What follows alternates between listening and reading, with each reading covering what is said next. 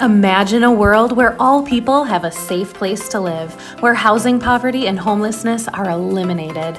Northwest Michigan Habitat for Humanity is on this journey now. Climb aboard. Our first stops include looking at the issues in our community that are deeply rooted in a lack of affordable housing. Tourist communities often struggle to obtain talent, but here even our local healthcare system can't hire or retain doctors, nurses, and emergency workers because affordable housing doesn't exist.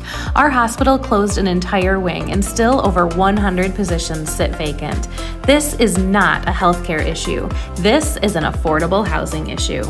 Middle-income individuals here are spending over half their budget on housing. Plus, over 20% of our residents don't live anywhere near where they work and are driving over an hour to support their families. Local wages can't keep up. This is not a wage issue. This is an affordable housing issue.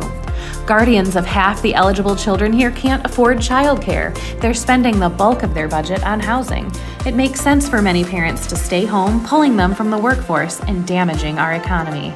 This is not a childcare issue. This is an affordable housing issue.